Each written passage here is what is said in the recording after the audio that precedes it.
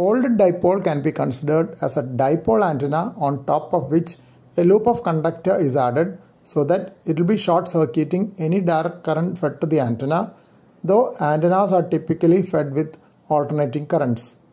Folded dipole is a balanced antenna and has to be fed by a balanced feeder like a twin lead ladder line.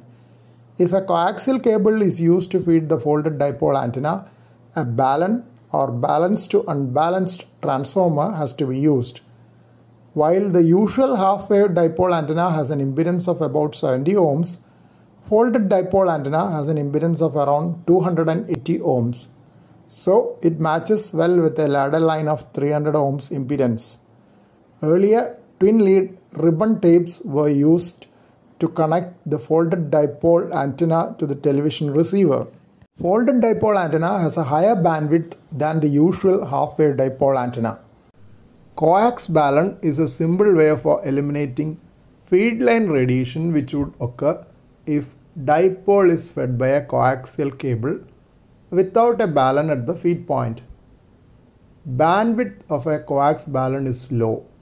Still, it can be considered for narrow amateur radio bands or if you want to operate only in a narrow set of operating frequencies. While calculating the length of the coax for half wavelength of coax to be used, velocity factor has to be considered. In the diagram, the half wavelength of coax balun is kept folded in a U-shaped manner near the feed point. Shields of both ends of the coax balun and that of the feed line are connected together.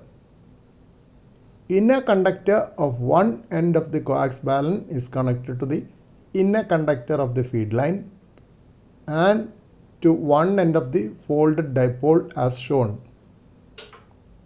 Inner conductor of the other end of the coax balun is connected to the other end of the folded dipole.